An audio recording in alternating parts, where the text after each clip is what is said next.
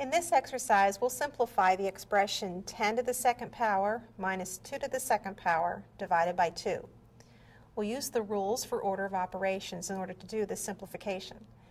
We'll start with evaluating all the exponential expressions that we see in the expression. I'm also going to continue to write down the rest of the expression as well. 10 to the second power is 100 minus 2 to the second power is 4 divided by 2. And I now have evaluated all the exponential expressions that appear within this expression. The next step in the rules for order of operation is to perform all multiplications and divisions in order from left to right.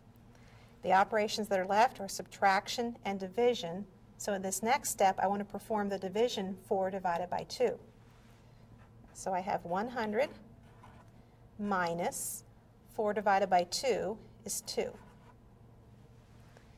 The last step would be to perform additions and subtractions in order from left to right. There is one subtraction.